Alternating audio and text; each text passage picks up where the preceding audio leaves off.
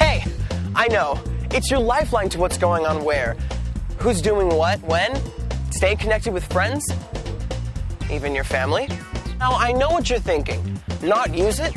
Are you crazy? I mean, my friends are gonna think something's happened to me. Why don't you just ask me to stop breathing, right? Right. And besides, everything seems to be going wireless.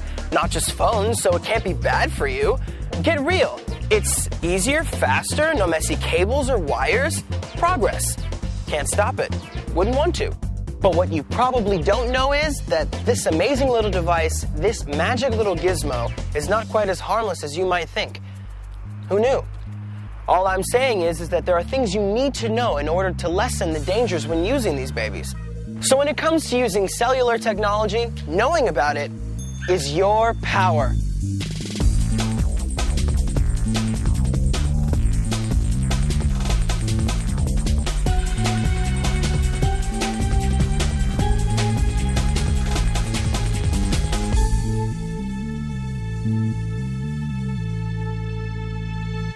And mine has this totally awesome camera. It fits in my hand perfect. Well, check out this touchscreen. It's way better. Well, I have a keyboard. I don't like to text on those. Well, what's the mojo? How's the phone so smart? Batteries? Batteries, right. No, for real. Like, how you get a connection? The signal? Microwaves, right?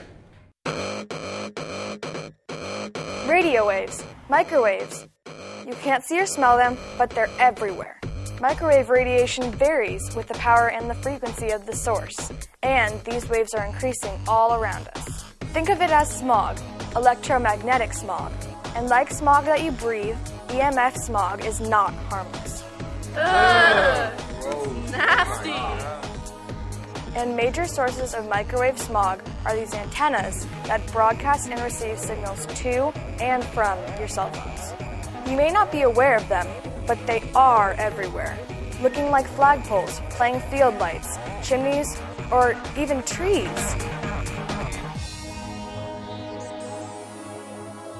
It's not like cigarettes. I can't get lung cancer from using my cell phone, can I? When our parents were our age, cigarettes were cool. They were advertised on television, radio, and magazines. Now we know how deadly they are, but back then, try and convince anyone of that. Secondhand smoke is harmful too. It's not just the smoker who gets hurt. It's the same with secondhand radiation. We are much more susceptible to radiation than adults, and it does not show up right away. It builds up over time, just like smoking. No way! Holy shit. Today, some European cities report electro-smog conditions, so people who are electrically hypersensitive can avoid those places. Okay, Michelle, so what are you really talking about? Acne, alien abduction? It's just that you're more likely to get a brain tumor if you have a cell phone plastered to your head all the time, and that is not cool at all. I've got enough problems as it is. Use a wired microphone or the speakerphone function on your cell phone, but hold the cell phone as far away from your body as you can. Don't keep it in your pocket. Don't be on call all the time. Keep your phone off unless you are making a call. Now that's being smart.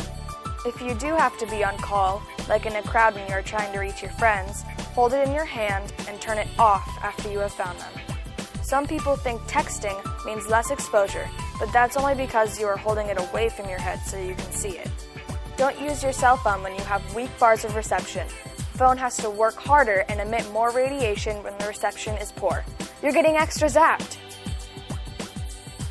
Check your phone and answer calls as frequently as you want while you keep the phone distant from your body. But you should just turn it off. Tell your friends to do the same.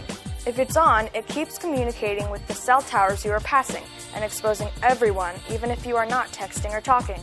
Just enjoy the ride. If you have to use a phone in a car or bus, go hands-free. It's illegal in many areas not to. And look out for your younger sister or brother or when a child is in your care. Don't hand them the phone. That cordless phone at home, it has an antenna too. At night when you go to bed, turn your cell phone off and put it away from your bed. Don't keep it on and near you during the night. You'll sleep better. And if you can use a landline, don't be a tool. Use it! So think about it. Maybe some stuff you didn't know? If you want to find out more about keeping yourself and the others around you safer, go to www.isims.eu. Oh, excuse me. I'll just text her back. We can talk on a landline later.